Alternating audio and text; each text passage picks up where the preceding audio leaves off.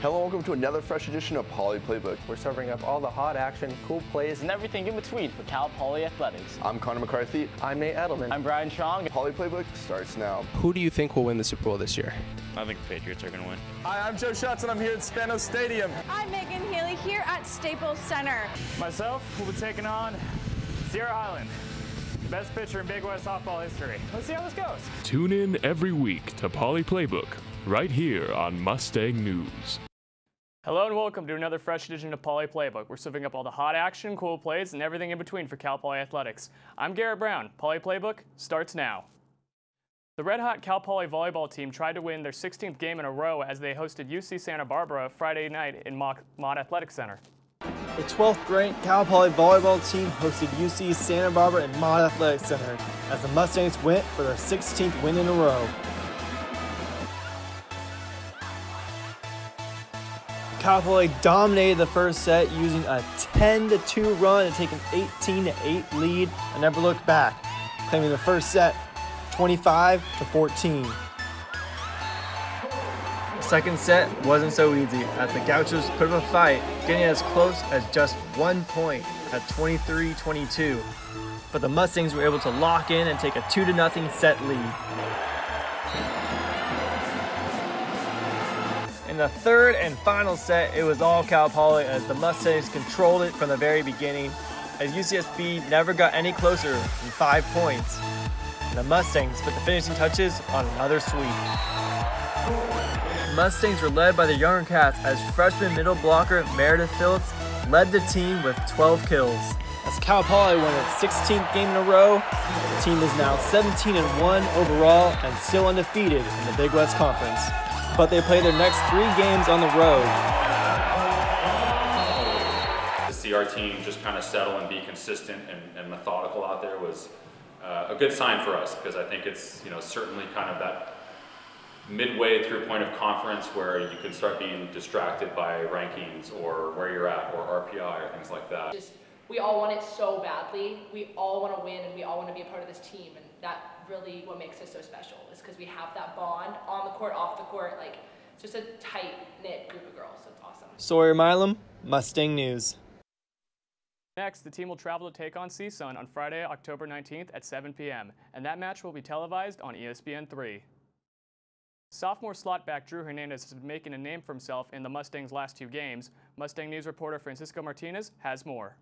Got it started with Folsom, that great tradition of quarterbacks. Getting to the edge, look out. Second level and more. That's Drew Hernandez. Sophomore slot back Drew Hernandez has stepped up in a big way for the Mustangs. Injuries on the Mustangs roster has put Hernandez in the spotlight, and he's delivering big time. Hernandez has rushed for an average of 124 yards in his last 2 games and has averaged 9.5 yards per carry against Montana and Sacramento State. For Hernandez, however, he isn't necessarily surprised by his output.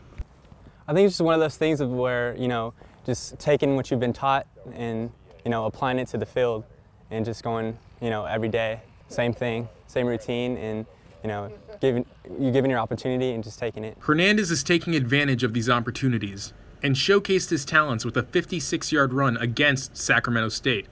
After redshirting his first year and not playing at all in 2017, Hernandez is making strides to become the ultimate opportunist for the Mustangs, and head coach Tim Walsh agrees. One, he's a tough guy. I mean, he wants to play, and he stuck it out, when he wasn't getting playing time, and didn't complain and just continued to practice. And all the time, coaches, we always talk about opportunity, that your opportunity is a snap of the fingers away. And when your opportunity comes, if you take advantage of it, you might play for a long time. You might become the guy. And, I think that he's taken that to heart, and he's had the opportunity, and when he's had the opportunity, he's showed that he can play and play very well at this level. Hernandez is no stranger to making long runs, having been a key player at De La Salle High School in Concord, California. In his high school career, Hernandez rushed for 3,609 yards in 3 seasons on the varsity team, and averaged 9.7 yards per carry his senior year, helping the Spartans win their 24th straight CIF North Coast Championship. It was amazing. It's like one of the things that you can't get that experience anywhere else. Getting taught by a great group of coaches and being around like an essential real brotherhood. It's one of the best feelings. Francisco Martinez, Mustang News. Hernandez and the Mustangs are set to return to action on Saturday, October 20th, when they take on UC Davis in the Battle of the Golden Horseshoe in Alex G. Spanos Stadium. The 2018-2019 men's basketball season is just around the corner. Reporter Jay Serrano has a look at this year's squad after the green-gold scrimmage. Fans got their first look at the 2018-2019 men's basketball team as the season unofficially kicked off with the green and gold intra-squad game Saturday at Mott Athletic Center. Senior guard Marcellus Garrett led the green team to a 52-49 victory, putting up 17 points, and senior guard Donovan Fields matched him, putting up 17 points for the gold team. After the game, freshman forward Daxton Carr defeated Fields in the dunk contest in his first ever appearance in Mott Athletic Center. It's crazy. I mean, all the people who came out and supported us, that was really cool. I haven't experienced something like that, so it was interesting for me. The team's greatest strengths are on-court chemistry and how well the returners have stepped into leadership roles. Chemistry. We have truly chemistry, guys. We have 7 returners that are being great mentors, coaches, and friends to the 6-7 new guys. And anytime you have leadership, you got to have followers. And we have guys that are willing to listen to the leaders, and that kind of brings a family-like atmosphere that's critical to having success. This game gave the team a chance to build on that chemistry and work out any remaining issues. It was really good to get out there with all the new guys. It's good to get with the new team and just see how we gel together and see how the chemistry is flowing. The team's immediate goal is to continue improving, but the ultimate goal is the same as every year, getting back to the NCAA tournament. Hey, #1 goal we have every single year, keep getting better. You know, we want to stay healthy, but I don't control that. You got to have a great attitude, you got to have great effort, and that will allow you to improve every game.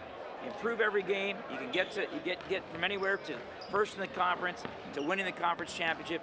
Getting back to the big dance is ultimately the goal every year, but you can't get there if you don't keep improving throughout the year. The Mustangs will continue to work out the remaining issues before their home opener against Menlo College on November 7th.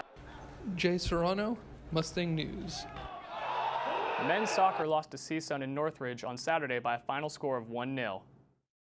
The Mustangs did not allow CSUN a single shot on goal in the final 68 minutes of that match, but that was negated by Matador's Ford scoring a goal in the 22nd minute of the match. Senior goalkeeper Simon Boehm made just 1 save in the match for the Mustangs.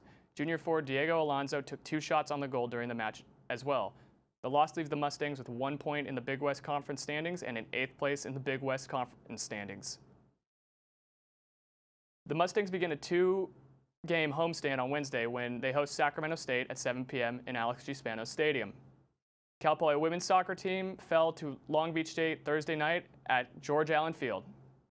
The Mustangs held the 49ers scoreless for a majority of the game until the second overtime.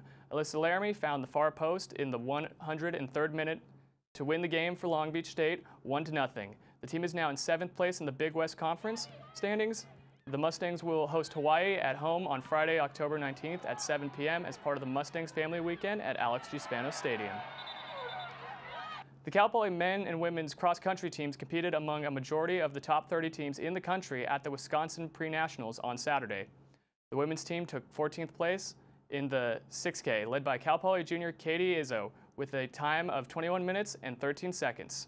Cal Poly junior Evan Jamison paced the men's team, clocking in at 24 minutes and 36 seconds for the 8K, earning the team 15th place overall. Meanwhile, 8 Mustangs competed at the Bronco Invitational, hosted by Santa Clara at Baylands Park. Cameron Bottonen led the men's team with a performance of 24 minutes and 17 seconds in the 8K, finishing in 17th place. Delaney Fitzsimmons finished in 61st in the 6K with a time of 21 minutes and 38 seconds for the women's team. The Mustangs will now have 2 weeks to prepare for the Big West Championships on Saturday, October 27th. Here's a look at some of the upcoming games for the Mustangs. The Cal Poly football team will host Big Sky Conference leader UC Davis in the Battle of the Golden Horseshoe on Saturday, October 20th at 4 p.m. The 12th ranked volleyball team will begin a 3-game road trip at CSUN on Friday, October 19th at 7 p.m. and will be televised on ESPN3, as the Mustangs will try to extend their winning streak to 17 games. And the men's soccer team hosts Sacramento State on Wednesday, October 17th at 7 p.m. Well, that's all we have for Poly Playbook Sports Action this show. You can follow us on Instagram, Snapchat, or log in to mustangnews.net for continuous Cal Poly sports coverage. I'm Garrett Brown. Have a great rest of your week.